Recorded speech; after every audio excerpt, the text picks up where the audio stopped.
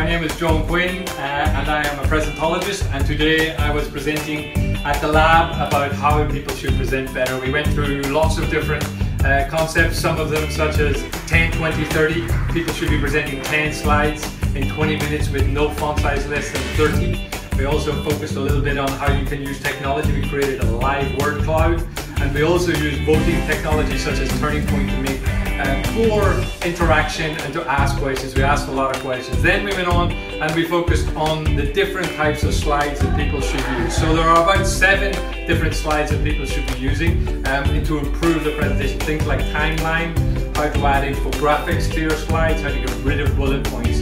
So we really focused in this session on the slides themselves and how slides can be better. With 30 million presentations going on every day in the world, we really have to try and improve on that.